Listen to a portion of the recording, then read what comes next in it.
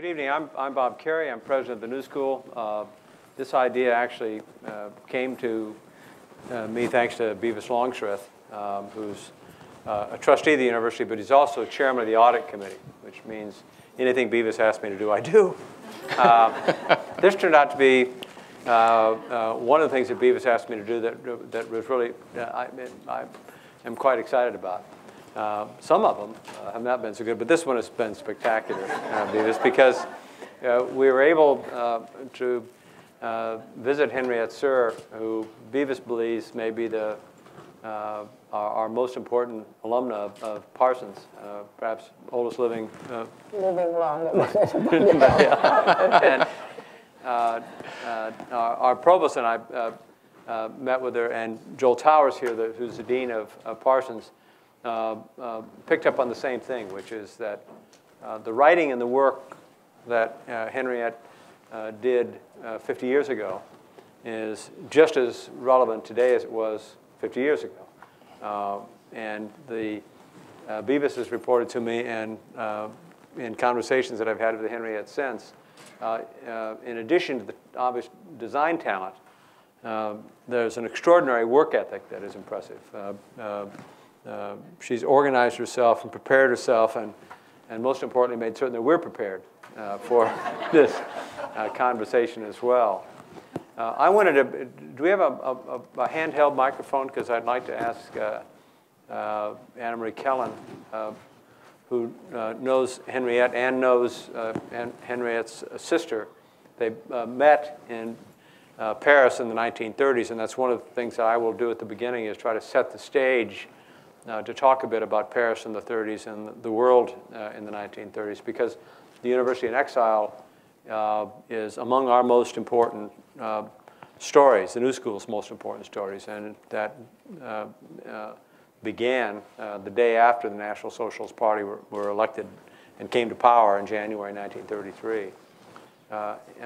Anna Marie and her husband, Stephen Kellen, made a gift, and Anna Marie's got a relationship with Parsons as well, but made a gift, and the result of that gift is that we now have the Kellen archives, and our dean has actually retrieved a speech, and we'll reference that speech later this evening, that Henriette gave in 1961 from the Kellen archives. They're stored in the Kellen archives, and I told Anna Marie earlier that unfortunately she's only seen the Kellen auditorium once, but it is our most beautiful auditorium, most beautiful room at the university. It was designed by Lynn Rice and his team.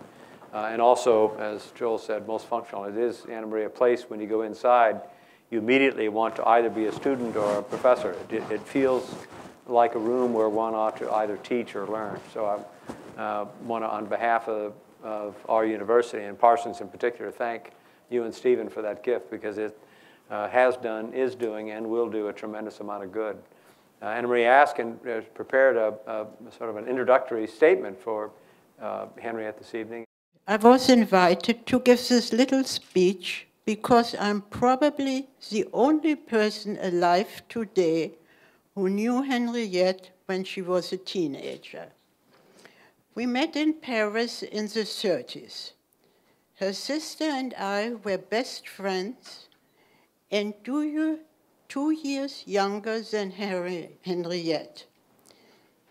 This age difference allowed her to look down on us. And needless to say, we looked up to her. As you can see, we kept in touch for over more than 7 decades, during which our friendship grew. The list of her achievements, as you know, is very, very long. I can only sum her up by saying that everything she touched turned out to be extraordinary. Whether it was her career as consultant and interior designer or her passion for her garden. I'm sure that many of you remember the exquisite taste she brought to the model rooms at Bloomingdales the first of their kind. But I would also like to mention her mother's contribution to success. She handed down the elegance, good taste, and talent to her daughters. I'm profoundly proud to call Henriette my friend.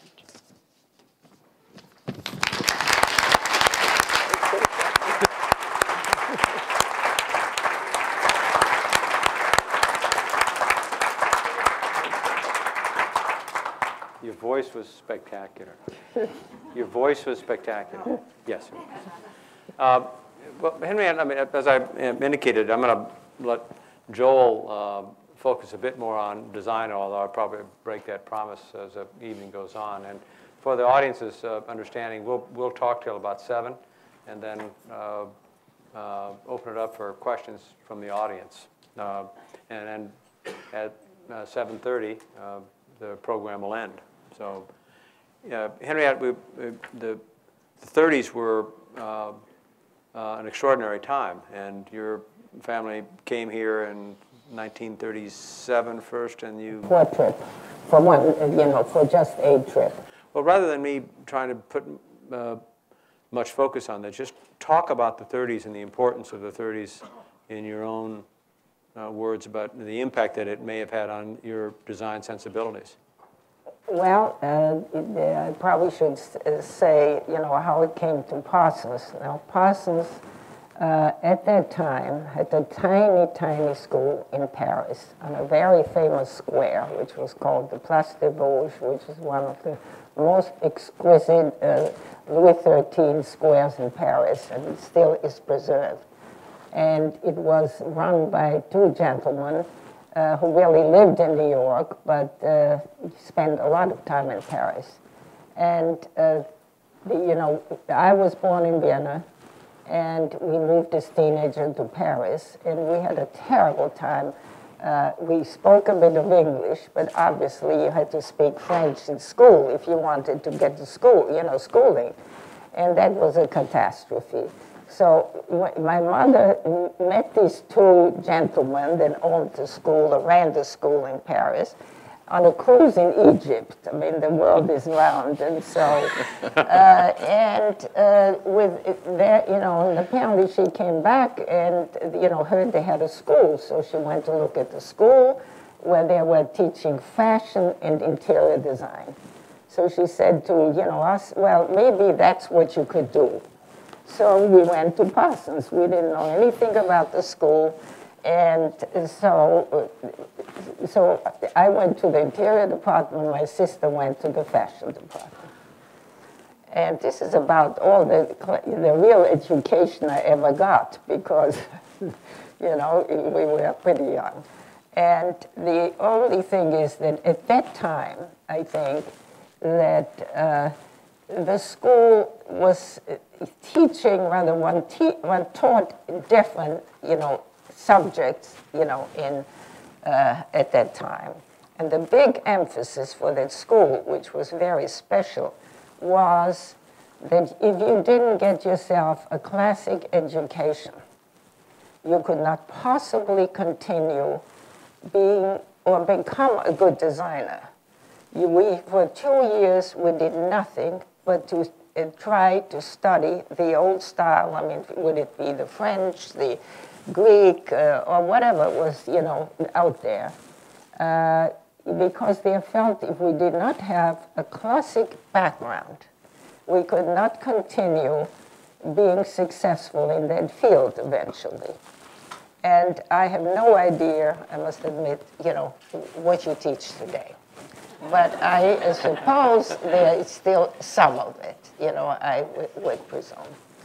And that has actually left an enormous impact on me. And the other thing, which obviously is probably less of an importance today, because you all have a computer.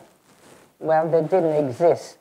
And it's very, when you think that I was a totally grown-up person, in the middle of my life, basically, one heard about the first computer, which was the IBM computer, which was as big as this room. And today you are, running around with that little thing here that can do anything. It telephones, it takes pictures, so. And so then another thing we had to learn is to learn how to draw.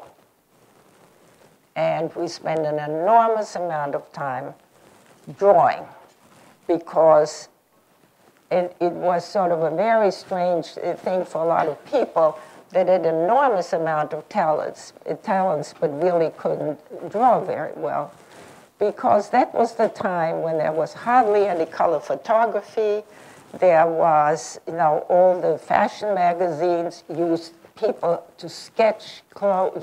For instance, Vogue magazine was full of very good artists that drew pictures. And so that was the great emphasis in the school, is to learn classics and to learn how to draw. Because today, which probably is very difficult for the younger people here to understand, when you sold a job as a decorator, you had to draw a picture, a perfect perspective of that room, with every single chair in place, and it had to be that Louis XV chair or that modern chair. It couldn't just be a chair. And you couldn't come like today, you have a floor plan, and then you come with a swatch that's 2 inches by 2 inches, and you try to sell a sofa. That didn't exist. So, basically our education was, that was that. But talk about this, the Depression was global. The war was global, and it seemed... Well, that came then, a little later. But there's a big explosion of design and after the war. Well, after the war, yes. And then actually, we have lived, and it is very difficult for some of you to really understand the atmosphere. Now, at that time, I was in the United States here. And I had no problem getting jobs because I had gone to Parsons and I knew, about certain things. And you were aware every single day that there was a war out there. Now we are today fighting, a few wars too. And I think unless you have a relative or a son or a cousin who is today, in the army or somewhere fighting abroad, you would not know that there's a war going on. So it was a time then in the 40s, now we are in the 40s, where there was an austerity, there was nothing available, and, one made do. And I think the big time, the exciting times that happened right after the war then, was this complete explosion of talent that for 10 years nearly has been sitting there all over the world, in Italy, in Scandinavia, and everywhere, without being, explored. And this, it was, some of the very exciting times, in the design field, in the fashion field, one started traveling. And because of, this very restrained, time that we had during the war years. And I'm quite sure it was true everywhere, through the world. So your work was so path-breaking in so many different ways in terms of the introduction of a modern aesthetic into interior design and into the homes of so many people around this country, and in many ways as through media, therefore as an explosion beyond that. You drew from Europe, but it also goes out from America. I'm curious if you could tell us a little bit about what it was like, not just to be at the front edge and identifying these new trends in design, but also as a woman doing that, because you were breaking boundaries as well in that way. And so if you could talk a little bit about what it was like also in this period of time to be at the front. Well, by accident, you know, because, you know, when I, for instance, got to Macy's, I started first in the decorating department, you know, drawing, you know, all day long, you know, for the top decorator there. And then, obviously, more and more the war started and people were drafted. And Macy's maintained the idea during the war years that we had to put on a very, very good front, you know, trying to get people in the store and make a great effort, you know, although things were it was very difficult and things were not easily available. But I was to run the decorating department, and I had about 90 people working for me. And every window had to be fixed up constantly and things. And I was the first woman that ever held down that job because, you know, just that's the way it was, right? And, you know, after the war, I must say I had to give it up because everybody that came back from the war that wanted their jobs back got their jobs back. So we were out of a job. So how long did it take them to understand their grave mistake and put you back in charge? Well, they never did put me back in charge. No, I left Macy's at that time, yes. And then I went to work actually for a quite remarkable, you know, a remarkable store that was Lord & Taylor under Dorothy Schaefer. So for a short time before I, you know, moved on to Bloomingdales, so. You said to me earlier, and a few weeks ago when we talked, that you almost lived in two worlds. The world of William, your husband, the artist and restorer, and then the world of your work. Well, it was naturally two worlds. You know, I was deeply involved in, it was a commercial world. It was a wonderful world because I think, you know, I was working in one of the best fields that you can work with if you're interested in, you know, ethics and in making that world a better place and a prettier place and a healthier place. And through, you know, having met Billy Suhr, who was an artist and steeped in, you know, deeply in the world of just about the best there is out there. You know, he was for the ones that have not heard of him or known him, he ended up probably as one of the best. They are now called conservators, and they were called restorers of paintings. And he worked for practically every big museum in the United States because at that time, the museums did not have their own restorers. And he worked for, you know, he worked for the big collections, for every collector here in the United States, for the dealers. And he was one of the very few who worked for collectors and some of the big dealers, such as Devine and Agnew, Agnew in England, Knoedler's here. And he had naturally, so during the day, I was debating, you know, what should we do and what can we do to sell a little bit more merchandise here.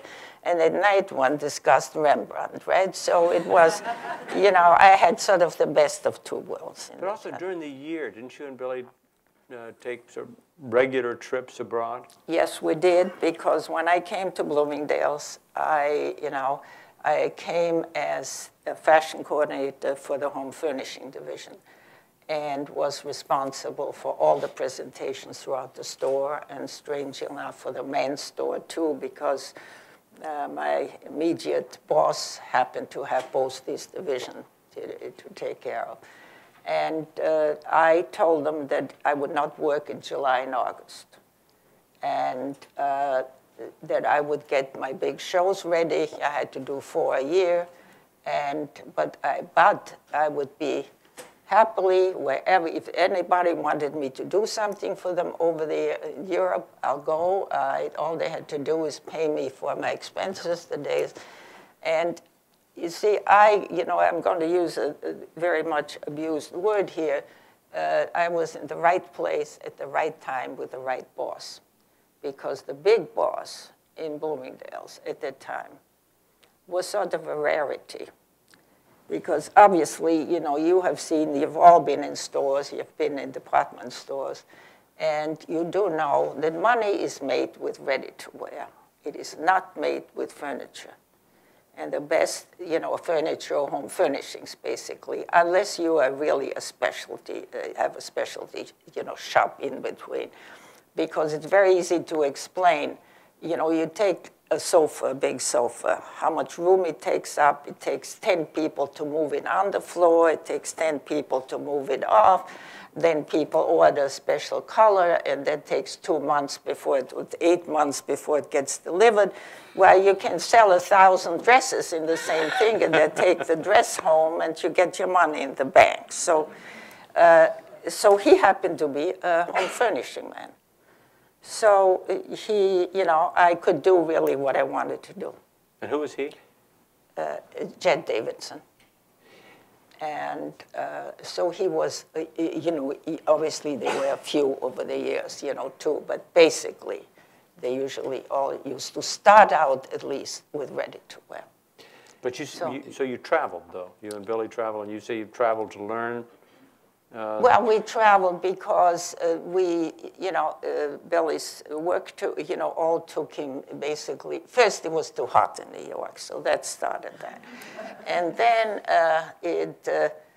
basically, we just traveled all over the place. I must admit, I've 30 times consecutively been in Venice because it was one of our most favorite places. For how long a period were you in Venice? 10 days. 10 days? 30 straight years? 30 straight years. In two rooms only, always in the same hotel. But so, did either the, and I won't ask any questions about that, did either the experience of spending a large amount of time in Paris and the travel, did it affect your eye, your design sensibility? Well, absolutely, because, don't forget, that was the time, especially in the beginning of the 50s, 54, for instance, 57, there were the great shows in Europe. There was the Triennale in Milan, where all the countries who had something to offer, showed their best wear. And this is where really the beginning, the influence from all the different countries that, again, had been pent up too. Now, there were wonderful things that happened around here. Because, for instance, my first set of rooms that I did was in 1949 when I came to Bloomingdales. And there was already very, very little contemporary furniture available in this country. Very, very little. And this is how we started, because, again, it is very difficult for any of you to even fathom that, for instance, towels, bath towels, existed, I think, in 5, 6 colors. That was all there was. If you wanted anything else, you had to have it custom made. Broadloom, plain carpet, existed in 4 colors, in dark green, in dark red, beige, and gray. That was it. So suddenly, even here in this country, suddenly came, an enormous amount of desire, to do different things and show different things. And the influence, naturally, from traveling and seeing different things. And especially, the big boss, Mr. Davidson, he adored France. And on his vacation, every year, he went to France, mainly. And he used to come back and says, now, I saw something very interesting. They're showing some provincial prints. So I said, okay, we'll go and look where they come from. So I went to Tarascon and saw Mr. Demery, who had one of the oldest, which today the fabrics are still being sold here in New York, actually. And so one thing he came back and said, there's a wonderful exhibit of fabrics from India. Go to India. Just pack up, go to India. Huh? Go to India. So, and investigate the merchandise over there. So I came back with, I was 1955. Don't come back yet. Tell me about the trip to India. Well, there's again luck. One has to have luck in life. That was the time when nobody really knew what to do or where to go, to even start finding out something. So it so happened that in spring that year, before Mr. Davidson told me to go to India, somebody who became a friend, Mr. Baker, who ran the best furniture company in the United States, is fine furniture, good furniture in then all the furniture was made in Grand Rapids, the good furniture, not in the South, what is made now. Said, he called me up and said, there's a very nice gentleman that came to my office to show me some fabrics here. They're impossible to be used. You can't use them, I can't use them, but he's coming to New York, be nice to him. He's a nice gentleman. So it came this very, very impressive gentleman who happened to be a Sikh. I didn't know a Sikh from, anybody else, but now we do know that they wear turbans. And so he came to my office with somebody carrying a bag, and here were these fabrics, and obviously one couldn't, impossible. It was very nice. I took him to lunch, and that was it. And suddenly 2 weeks later, I received a telephone call.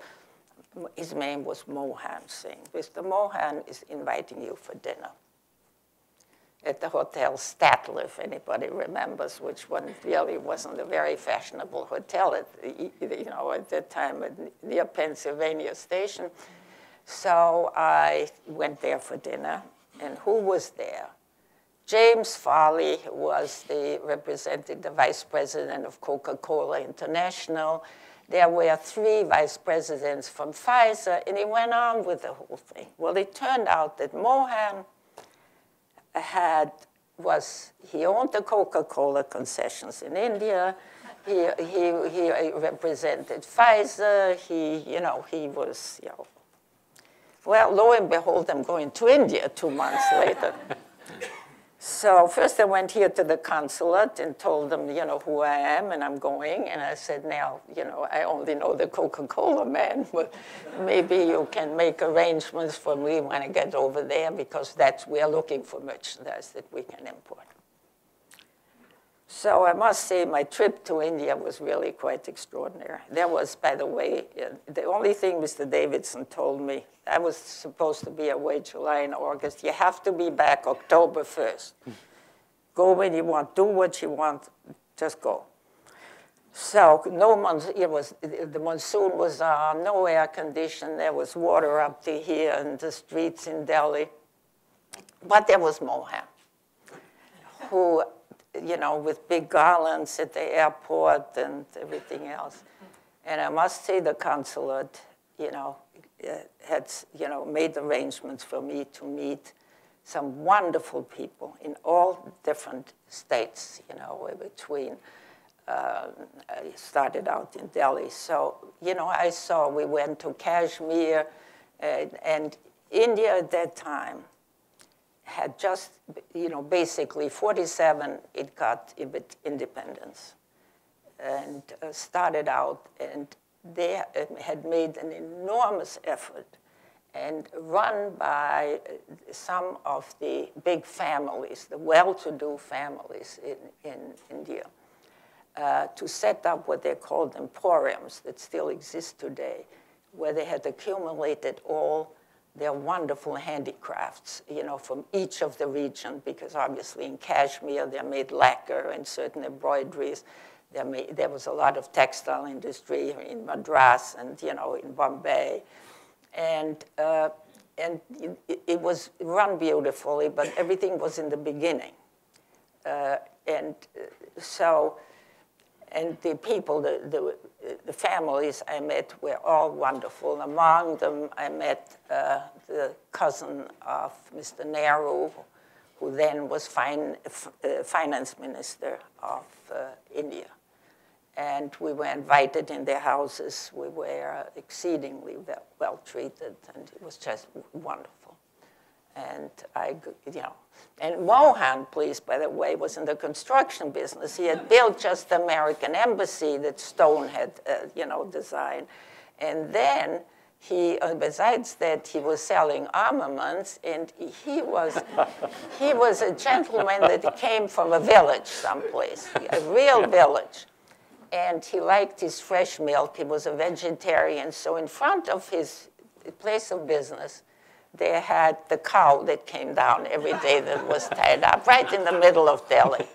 So I suppose these things have changed a bit, but well, I don't know. Maybe it's still going on. So that was the kind of thing. It's hard to follow that story with a serious question about color, but I want to do it anyway because you and I talked about it. And I'd like to think that Parsons taught you some things, but it's clear that the travel also played a role in your understanding of the world and in the training of your eye. But one of the early reviews of your work, and your work attracted the attention of people like Edgar Kaufman from MoMA, from the Frick. I mean, it really became a statement in its own right. But one of the things that distinguished the work is your use of color. In fact, there's a very nice review in the New York Times.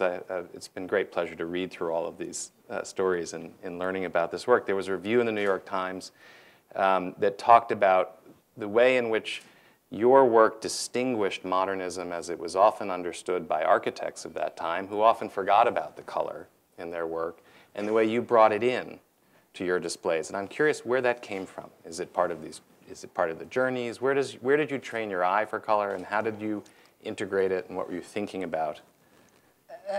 Well, I do believe that I have, in the first place, I found out, that why I was successful the way I was putting things together, because I can think three-dimensional, which an awful lot of people cannot do. Yeah. They can put together some, very good work and do things, but it doesn't sound right to say things about myself, but I don't think I've ever made a mistake, because I mainly worked with big areas. I was laying out furniture floors. I did very few interiors. I did some, but not very many. And I just always could, conceive, what it would look like. And it probably is a matter of just natural thing. It was there. And I, was able to, and this, I think, my, exhibits that I did more than interiors. For instance, the Scandinavian show, which was the first Scandinavian show in a commercial place. There were after the war again, the four Scandinavian governments had a very active official, areas set up where actually they promoted. It's not the manufacturers that had to go out and promote themselves. It is the governments did it in a very elegant and very good way. But again, when I was doing the thing, when I brought the thing, over here, I set up I mixed everything together, and I just could always make the things look good. And for instance, I have a letter from, I think some of you know who Edgar Kaufman was, and probably his greatest, he was probably one of the most influential people, because he started being interested in contemporary things, good contemporary things, already in the 30s, yes. 40s. And I must say, you know, he started the good design objects. That was sort of a new idea to try to show objects that were made contemporary objects that people were not used to see, that were commercially available. And that was under the auspices of the Museum of Modern Art. And one store in each city was allowed to show that merchandise. And we had that, you know, it was in the beginning, you know, the first show that was actually, first time it was shown was in '51. And we were the store that he selected. And I will tell you, you know, a funny story. You know, we were a department store, right? And people were not used to have sort of kind of museums-looking things in a department store. So whatever I did, I pasted everything down so that people couldn't pick up the plate and carried it over there, so it stayed neat. So, you know, Mr. Kaufman, who was not, you know, was very reserved, you know, walks through this was the way I met Edgar. And by the way, we got to be fast friends till the end of his life. And he is the one that took me to Falling Water. And this is probably where you probably know, which is today a house. And by the way, one of the trustees of the Falling Water happens to be here. And, you know, I checked with him there. Last year, 162,000 people went through that house. It is probably the most photographed. I mean, he commissioned Frank Lloyd Wright for his father to build that house. So Edgar, you know, was Mr. Kaufman, walks with me through the show and said, you know, very nice, very nice. But, he said, now, we were only allowed to show things that were, you know, that he selected, nothing else. And among other things, for instance, was a set of dishes that were stoneware, which was hardly ever used at that time. Everything was porcelain. And so we are a store, right? And Mr. Kaufman had selected a plate, 2 plates, and a bowl. And there was no cup. Now, how can you try to sell in a department store some dishes that don't even have the plate, a cup, 1 cup? So he said, Miss Granville, you have to remove that cup. I do not approve of the design of the handle. So that was pasted down, so Mr. Kaufman was leaving, so I decided the one thing, that handle, is just going to stay there on display. So he forgave me later because we got the show again the following year. And, you know, so this story stayed then, Finn, as a joke between us for many years afterwards. So if we go from good design to timeless design, because I think there's a link there. Yeah. And this is, Bob mentioned earlier that there were some documents that we found. And you wrote something here that I want to read, both because it's beautiful, but also because it could have been written today about the challenges that designers face. And you're introducing Gibbons here, and I just wanted to read this. Now, Robsjohn-Gibbings, tell them a little bit about Well, I'm going to let you tell the story of your relationship because and who he is. It's a terrific story, but let me use your words to introduce it, and then you can tell us about him and what he had to say, because I think that it's so important for us as designers today not only to hear these words, but to figure out how to continue to take the challenges that you laid out in 1961 and make them relevant in the contemporary world. You say here, we've chosen today's subject, timeless design, because we, the committee, being very closely associated and working in and with the home furnishing industry as interior designers, writers, editors, stylists, firmly believe that obsolescence, planned obsolescence, and fads just do not belong in our houses and homes. Houses and homes should reflect the personality of their owners, should grow with them, should change with them over the years as their habits change and their tastes develop. I would like to state in a few words what we understand to be timeless design, and I want to ask you to speak a little bit about that because in your statement is timeless. It's the same challenge to designers today, not to fall prey to the easy questions of obsolescence and planned obsolescence. Now, this this speech was given, rather I should say there is today still, and it was a very important group of people that call themselves the fashion group. And who belongs to the fashion group is everybody who has something to do with fashion. It could be the writers from Vogue, it could be all the designers, it could be the promoters, the people that make fabric, and they're set, for instance, every year a color palette, what everybody should be trying to, put together. And in about, again, in the end of the 50s, home furnishing suddenly became stylish through some of the efforts, not only mine, but a lot of people. And there started what they called the home furnishing division, and I was the chairman for 2 years. And what we had to produce was a lunch, which was a fundraiser for them once a year. And there was this wonderful fellow called Robsjohn-Gibbings, who was in the design field quite a character. He was an Englishman who was exceedingly elegant himself, who did a lot of custom design, and who was very opinionated about certain things. And I had invited him. He became a very good friend of mine. And by the way, the first group of furniture that he made for a commercial, for a very fine, the furniture company in the United States, because he only did custom furniture for mainly Texas and some very well-to-do people.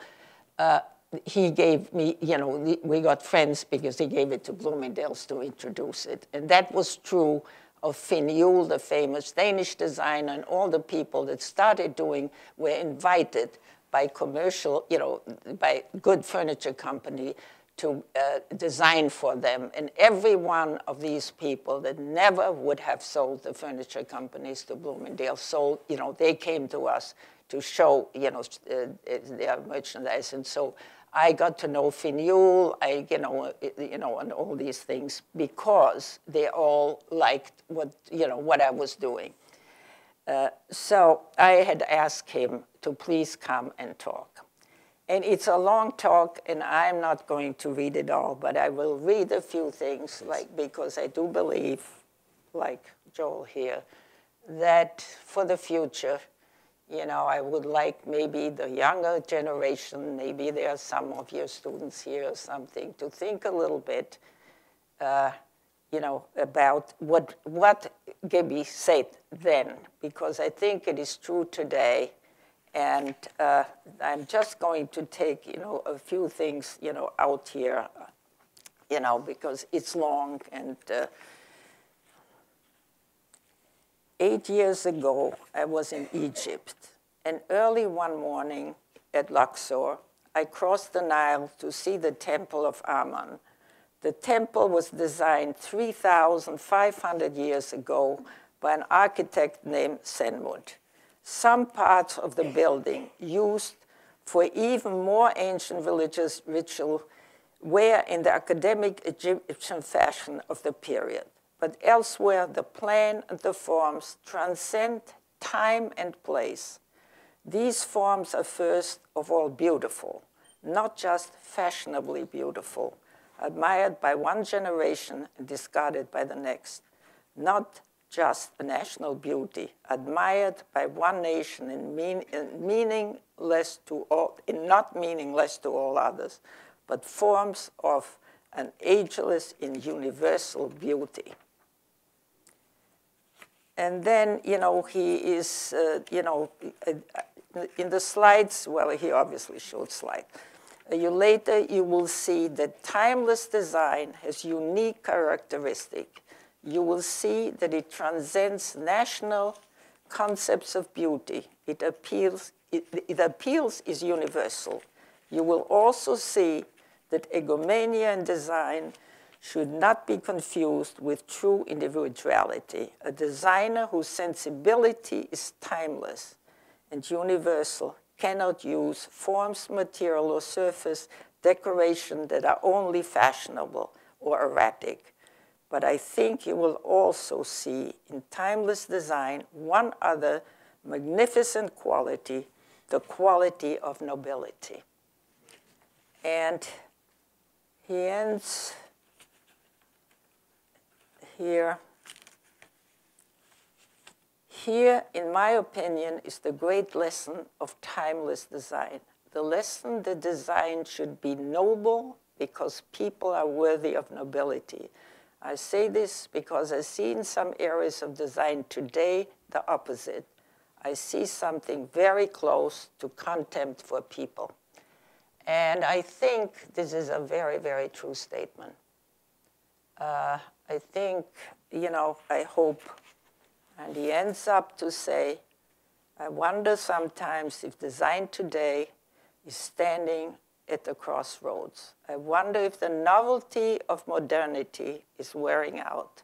Above all, I wonder what will replace it. Certain design values remain a source eternal, and wise people, nevertheless, their awareness of them. Perhaps as never before, this is the moment to restate these values, not only for ourselves, but for the young generation who will be called in to design in the future. This I feel sure. Everyone here, designers, editors, reporters, observers, have the welfare of our environment in heart, which is another thing he started talking about.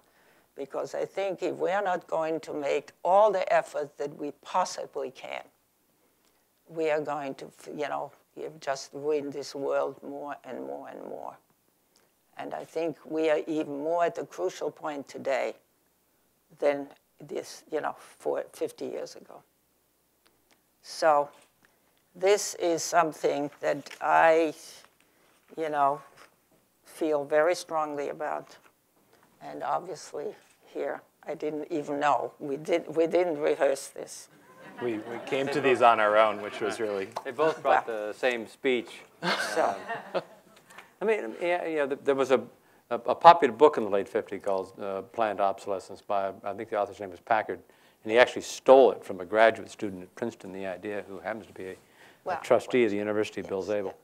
But it was, you know, it was being done, actually, intentionally planning something that would... Well, obsolescence, you know, Right. This is basically what the fashion industry has always been promoting, that, you know, you should shed every single thing, and which isn't necessary, you know, after all. I think probably the two of us here are good examples. We are having clothes on that, you know, whereas this here is one of these wonderful things. You know, I had to wear one thing that, you know, the Siamese, you know, the fabrics that John Thompson, you know, revived after the war, after the World War in Thailand. And, you know, that is now 50 years old, and I suppose my suit probably is old, too. And here's an old Roberta bag that they today sell as antique somewhere, so, you know. Not that we are not antiques, but that's... That's right. So, Tim, you've used the expression a couple of times, and then now in that lovely speech, referring to design as nobility, noble design, and the opposite, demonstrating contempt for human beings. So when you see good furniture, what would cause you to say that's good? Well, I think it has to have, in the first, you know, somewhere it has to be practical. And when I say practical, it has to have a sense of that it can be used.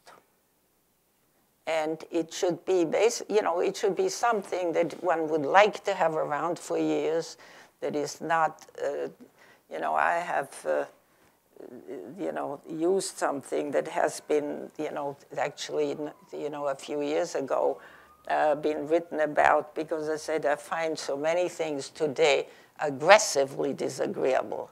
So, you know, you look at many of the chairs and, you know, you just know you can't sit on them. It's a pretty picture. But you have, furniture has a function. And it should be warm, it should make an interior more pleasant, it should be something that you would like. I mean, usually it's a big investment too, and you would like to be able to live with these things comfortably and agree, nicely for many years to come. And not just as a fad. But do you have a favorite piece of furniture that you've? One? No. No? I have a few that I like better. Yeah, well, this is a piece of furniture too. Let me turn to the audience and see if there are questions. Beavis, do you have a question? Well, the one thing I didn't mention, please, we never get to it, and I just mention before we go. I have, the last half of my life I've spent in my garden. And it has become very important, for me. And the one thing that I sort of, when I was invited by President Kerrey to come and be here, I started, thinking about a few things. And I've spent all this time, and we talked about it, of working inside, would it be houses or stores or different things. And everything what you do is really static to a degree. One controls it, one puts it there, and one changes it because, conditions changes or need changes. And then I started doing the same thing outside.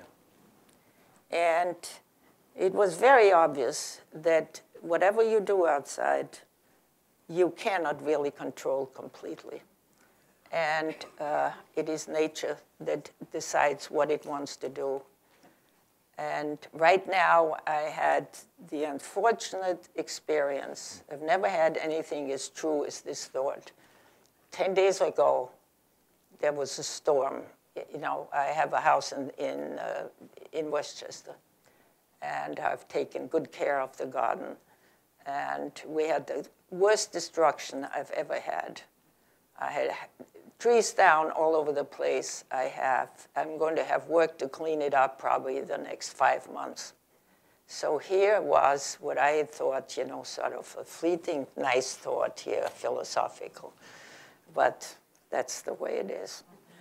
So as great as gardening is, and as wonderful it is, and as much as I love it, but it takes care of us. We don't take care of them at all.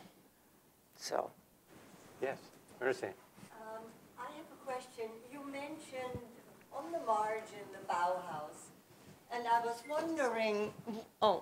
was wondering to what extent you, in your training, were still, perhaps through some teachers or whatnot, under the influence of the Bauhaus and even further back of the Wiener Werkstätte. Not really, because, I do remember the Wiener Werkstätte a little bit, because it was naturally very exciting. I mean, these things were always very exciting because they happened to be really very good in themselves, And the Bauhaus really didn't have that much influence then, Certainly, not on myself. I think it had much later then because it was really the first really what one would, consider a contemporary, movement. And obviously with enormous amount of influence because there was nothing quite like this before. It was suddenly again, and we today didn't talk really about how much, the influences and, and obviously it has been highly debated. A lot of people, just could never live with it really and have decided it was, a phase but it was a very, very important movement. And I think you wanted to talk about this a little bit more. It was a great, Well, but it also had an impact on the curriculum that you studied in Paris. interestingly, because the Bauhaus curriculum had impact on all of art and design education. Not really. Well, if you look at the way it's structured in terms of what you studied, in terms of the drawing and the way that worked its way into the curriculum and the idea of making and the role of the yeah. Well, we had materiality, they were all in Jean-Michel the curriculum. Franck is one of Yeah. the critics Yeah. because, you know, part of the third year, we had some of the well-known decorators or designers or architects come and, you know, talk about their work. And then we had to do, you know, a project, you know, design a room, you know, what we thought, you know, to interpret their way of doing, which you probably do now, Yeah. the same thing. Yes, so I think the most extreme, we had Jean-Michel Franck. Mm-hmm. Yeah, and I did meet Malès Levins. Really? Yes, I was in one of his houses actually then. Fantastic. But you know, one could not evaluate actually, you know, how important. At the you know, time. At Yeah. the time, Yeah. no. It just was different, but it was, you know, one could not, you know, I certainly had no, you know, evaluation of it. It was very, very different. Yes. Hello, Jennifer. Hello. I wonder if your concept of nobility of design can be applied to gardening as well. You said nature takes care of us, but I wonder if we can impose something of nobility on gardening. Well, yes, and I do believe, I mean, it is, you know, it is, you know, I've been told, and I, you know, have learned now too, that probably my garden seems to be a little bit different from most gardens that are out there, because I was not, you know, I never learned anything, you know, about landscaping in the sense that, you know, certain trees, you know, are growing, you know, over 10 years that height and over 5 years this and all these things. I was totally oblivious of that. And I just started putting things together that I, you know, decided looked good. And somehow most of it learned how to live with each other in a way or not. I don't know if it was sheer luck again or, well, you know, because, and in that sense, I think, yes.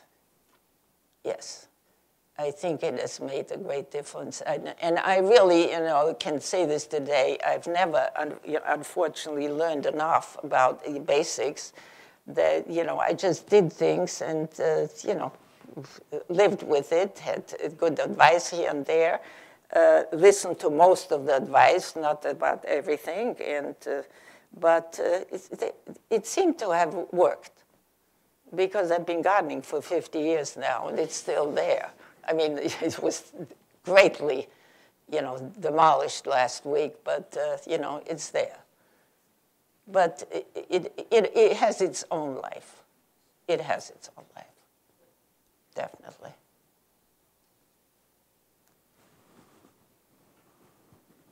Beauty seems to be, you've surrounded yourself with beautiful things most of your life, have you not? I hope so.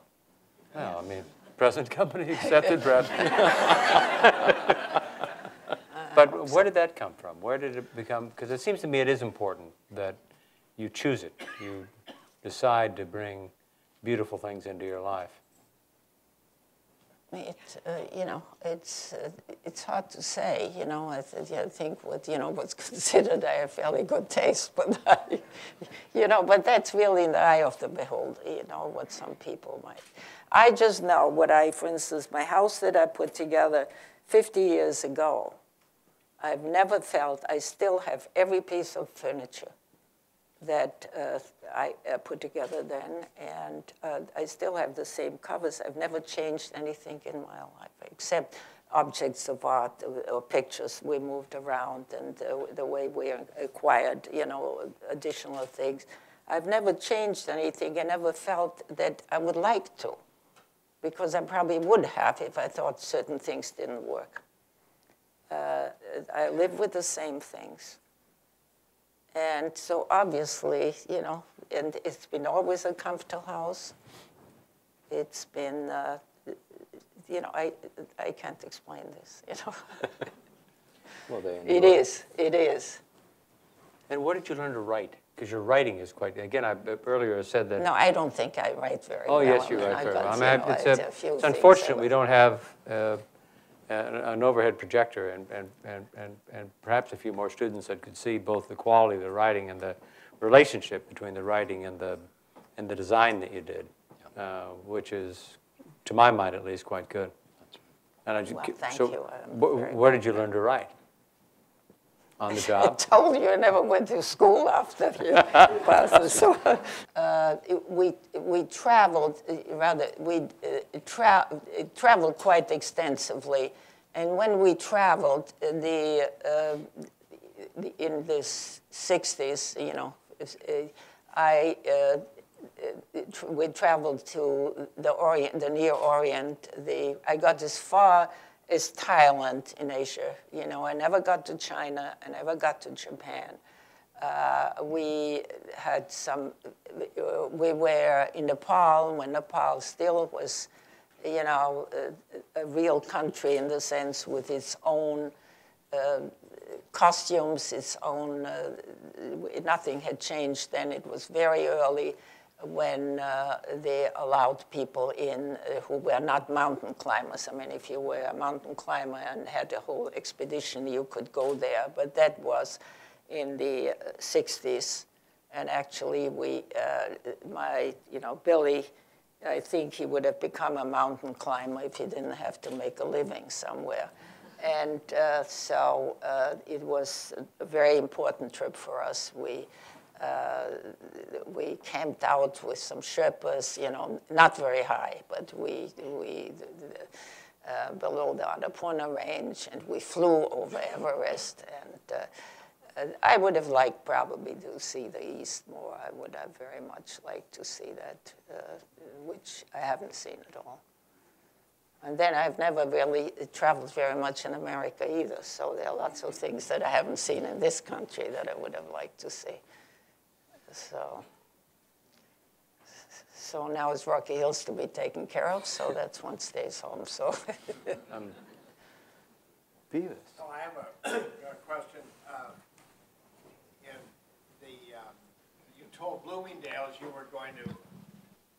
You told Bloomingdales you would leave them for July and August, and I think one day when I was in your garden, I heard the garden say that you had so designed it that that the garden would have to do without you and Billy for the same 2 months. Is that right? That it's a June garden and you were gone the rest of the summer? Well, there wasn't that, you know, there wasn't that much going on there that couldn't live by itself, you know, with somebody that came and, you know, don't forget that there was nothing there when we started out.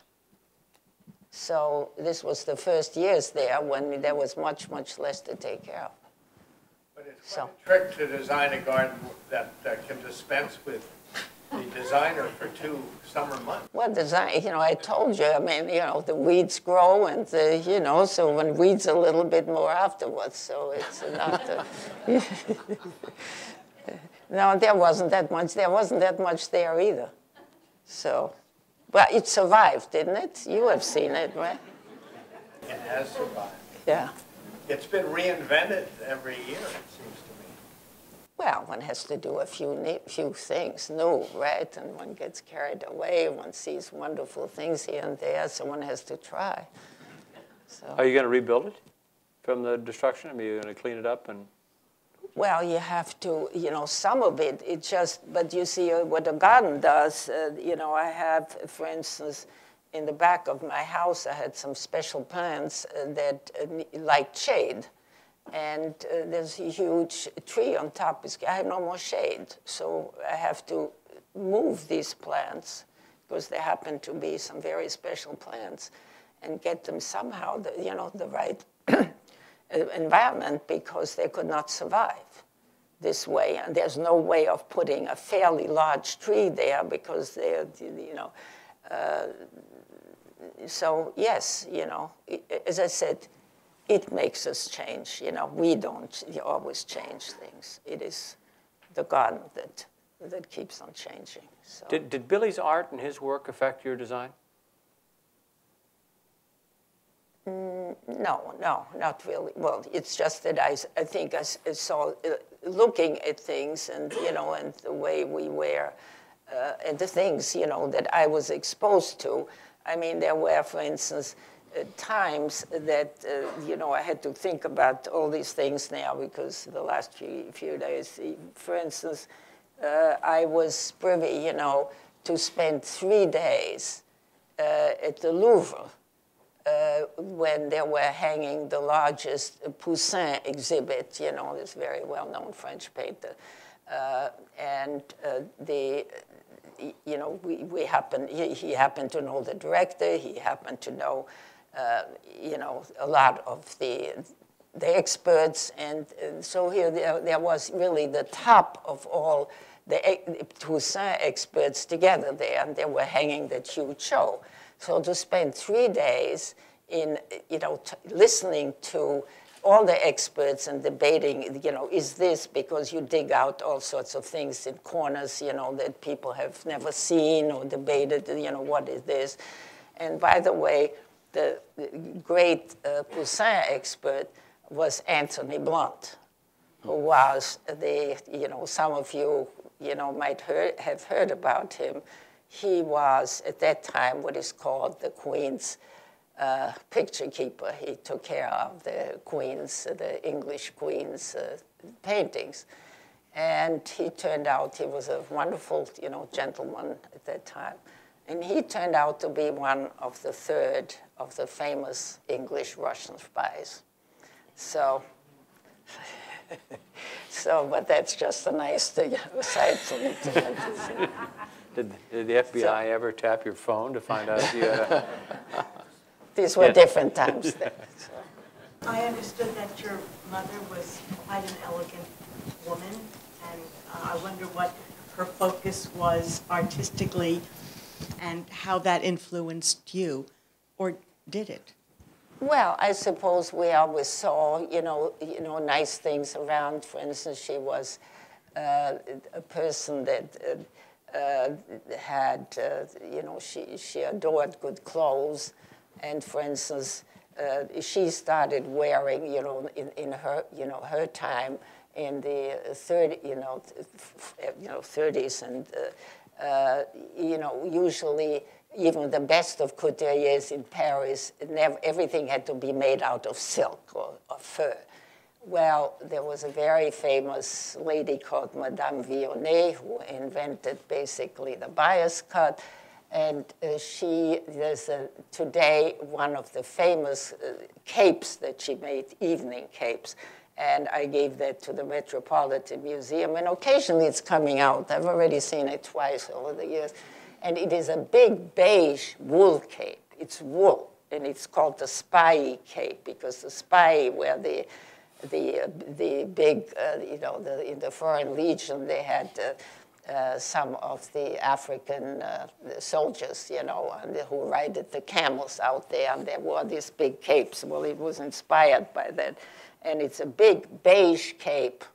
It's wool. And inside was black velvet. And then it has a hood, a black velvet hood, and a tassel that hangs from the top all the way down.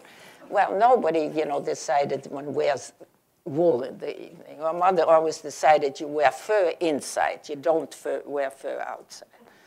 Outside, it doesn't do any good. You wear fur because you want it warm, so it's inside. So, you know, so, I mean, I'm quite sure it's rubbed off a lot, yes. Yes. So she just was, you know. Have we forgot to ask you anything that you... Well, there's a lot of other things. Yeah, I dug those all out. What do you think? I've been thinking about all this thing all the time. No. Yeah, do you have recommendations for designers today if you were going to pursue a career in interior design today, or design in general, that you would tell them beyond the earlier comments, which were quite eloquent? Well, you know, it's very, very difficult because there's so much today, and, you know, one doesn't even like to, you know, be a critic of things. I think there's a lot of things that, you know, are really just, you know, made for obsolescence, really. Is it fair, I mean, is it an accurate restatement of what you were talking about earlier, that design is not just technical work, that one needs to have a complete education and experience and see things beyond just how to cut, how to make, how to do the technical side of the Not effort? necessarily. Technically, no. I think you don't necessarily have to know how to build a piece of furniture. Yes, that's what I mean. Or how to do. I don't think you have to do that. But I think you have to have an understanding of, you know, what goes together, you know, how to assemble things. Yes, yes. But the acquisition of the capacity to say, this is good, this is noble, and this is not good, this is not noble, this is temporary, this is timeless. The acquisition of that capability. Well, you have it or you don't. I'm not sure of that. I'm not sure that I think your story is different than that. I think you got some of it from your mother. I think your travels, your relationship with Billy. I think Well, the influence, naturally, I think one is enormously influenced by the people one meets, by the people one has a relationship to, by somebody who inspires you. Right. You know, these things do rub off. I mean, there's no question about that. But it took courage to go to India when you went to India. It took something other than just luck to be kind to somebody who was able to help you. It took, you know, it took a spirit of, you know, willingness to do adventurous and risky things to travel the way that you and Billy traveled. Well, Yes? you know, they only think, you know, one can't think that, you know, all the stories usually one hears about a country or something that puts you off, or, you know, people say, well, you can't travel here, you can't travel there, you're going to get sick, and, you know, don't touch the food.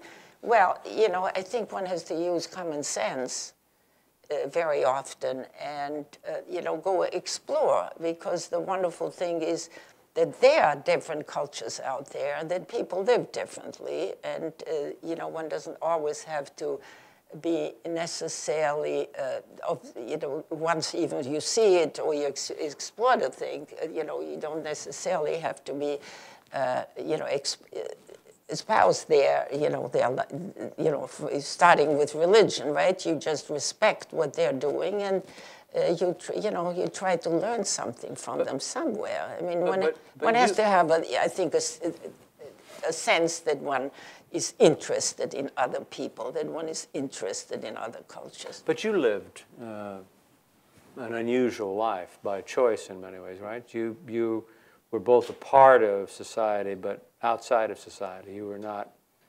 Probably, yes. Yeah. Yes. And that's a choice. A choice, yes. Right.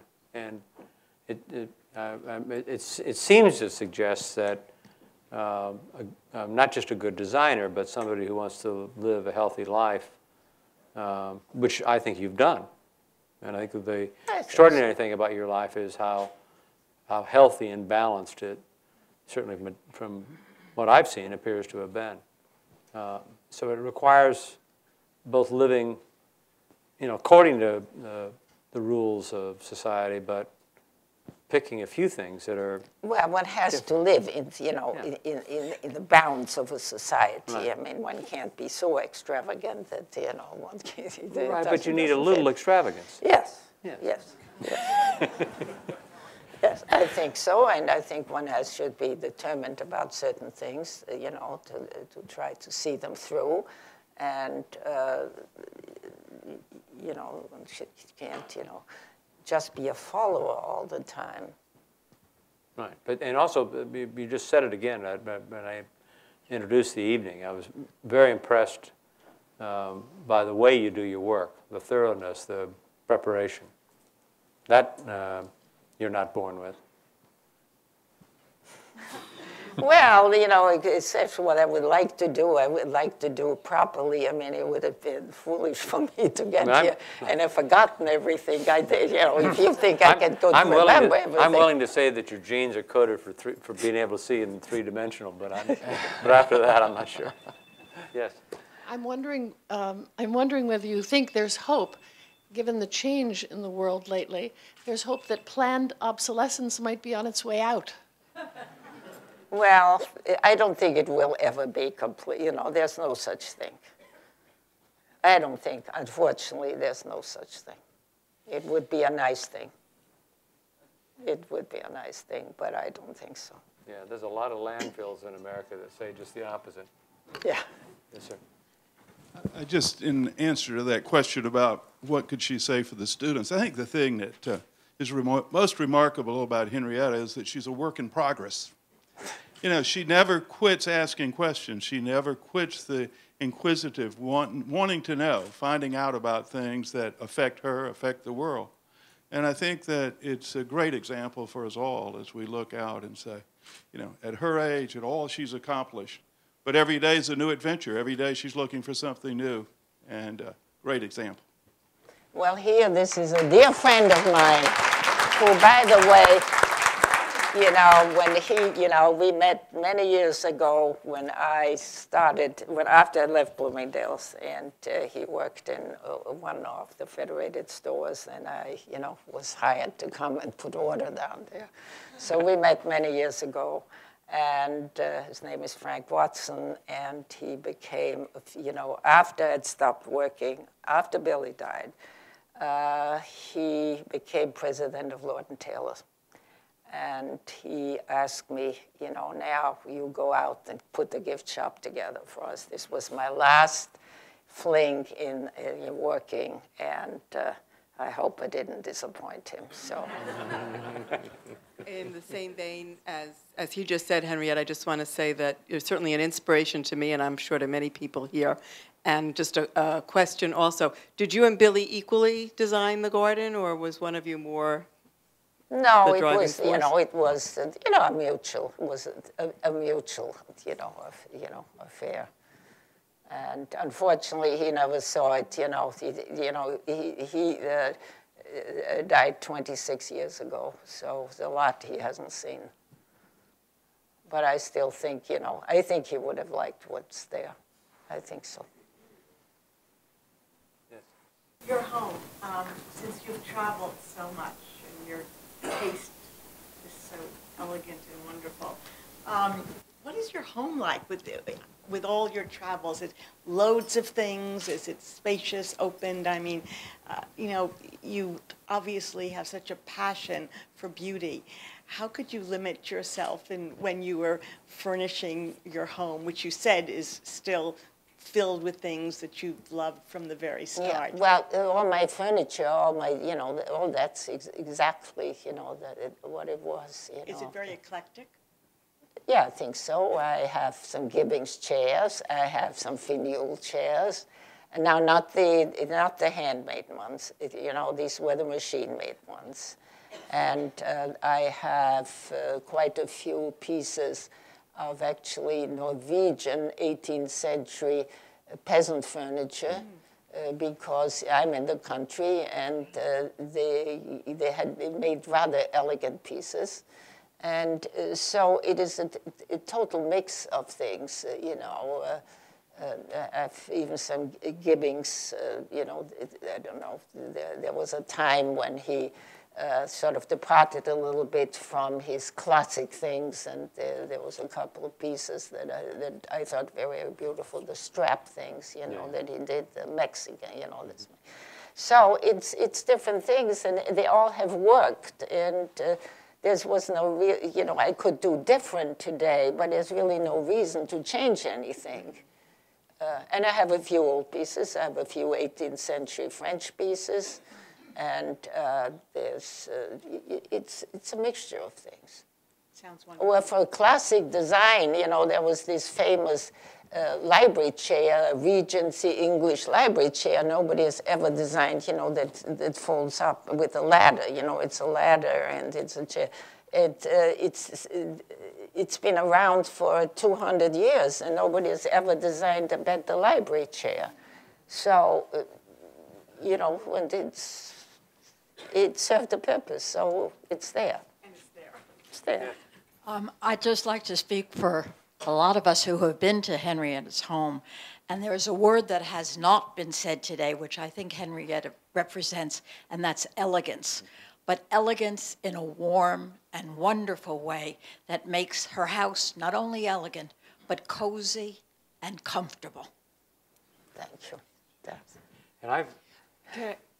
Just one, Yes, just to follow up on that, I think something that people here would be really intrigued with is the way Henriette utilizes things of beauty that you wouldn't normally use to decorate with. I remember the first time being in her house, seeing how she used pearls and throws and things. Do you want to tell them how you display pearls?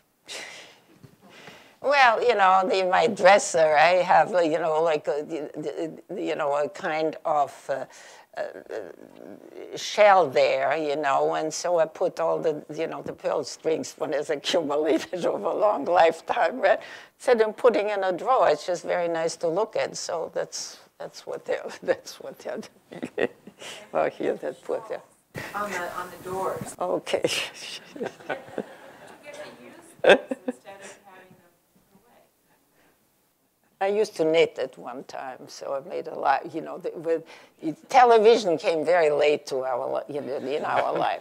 So then when it came, and one had to, you know, sort of, you know, it's very easy. One can make scarves, you know, big scarves. You don't have to count anything. So I made innumerable scarves. And then years ago, when one sat on airports, we started flying when one had to go via Gander, or when to get to Europe. We did go every year. It took forever. I used to do more knitting, which you can't do today, right? Today I have to take my hat pin off to get on the plane. Not to speak to come with knitting needles. You look dangerous. Yeah. With knitting needles or something. So I have all these things hanging around. Yes, that's true.